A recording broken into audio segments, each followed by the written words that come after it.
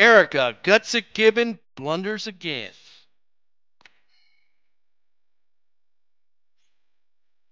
Erika goes by the nom de plume Gutsick Gibbon.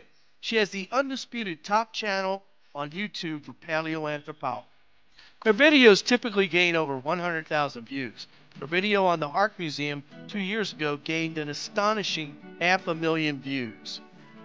About half of Erika's videos are attacking Christians with the help of her atheist friends. She also attacks mainline conservatives, particularly over climate change. We here at Right-Anthro took Erika to task 6 months ago. She had made a series of videos in 2022 attacking right-anthropologist Robert Sepper. In her videos, she made a series of errors in basic math.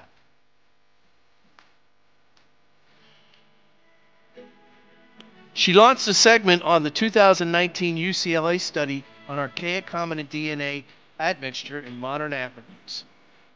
Sepper had correctly cited a figure of up to 19% archaic ghost species admixture for Africans. Her first error, quote, and Asian people have Denisovan DNA up to 12%, end quote. Asian woman on the left, Melanesian woman on the right. They are entirely separate populations. She compounds the error by giving a figure of 12% Denisovan admixture.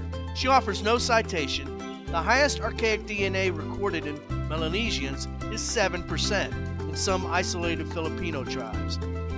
She then cites a 7% figure for archaic hominin DNA admixture from just the Yoruba and Mende tribes. She completely ignores the top line figure of 19% overall for Africans.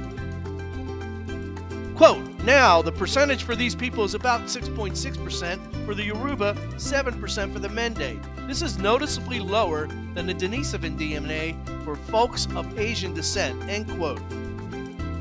She said it with a snark and a hearty har-har, no doubt thinking that nobody would ever catch the enormous discrepancy in her numbers. Was it a legitimate error or a deliberate attempt to spin the numbers? We'll likely never know.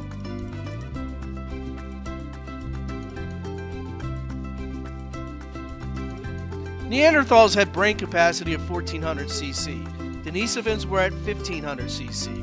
Australopithecines and Homo naledi were at 400 to 500 cc. For comparison, chimpanzees are at 350 to 400 cc brain capacity.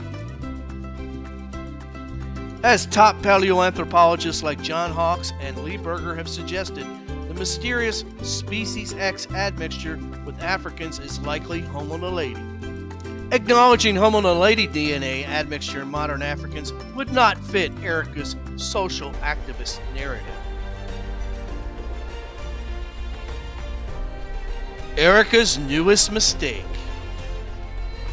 In August 2023, we released a video on HLD6 Hualongdong Man discovered in China.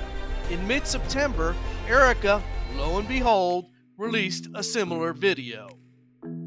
We also released a video on the Miocene ape discovery in August, and 2 weeks later, Erika covered the same topic. A quick definition. From LiveScience.com, the Pleistocene epoch is a geological time period that includes the last ice age, when glaciers covered huge parts of the globe. This epoch began about 2.6 million years ago and ended 11,700 years ago. In her HLD6 video, Erika gives a lengthy explanation of the Pleistocene. She then discusses the various hominid species during the Middle Pleistocene. 2 minutes and 40 seconds in, quote, by the time of the Middle Pleistocene rolls about 1.2 million years ago to around 700,000 years ago, that block of time, most hominids that are not part of genus Homo have gone extinct. Continuing, quote, we no longer see things like Australopithecus or Homo naledi, end quote. From the Smithsonian. In 2017, the Homo naledi fossils were dated to between 335,000 and 236,000 years ago.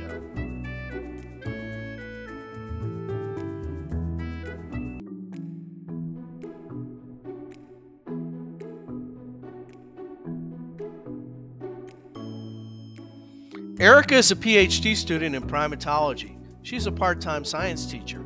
She has the #1 YouTube channel without rival on paleoanthropology.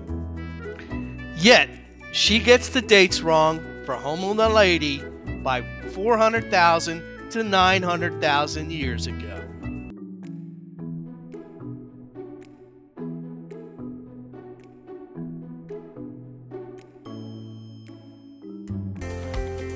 Thanks for watching. Remember, pass this video on to others, especially your liberal friends.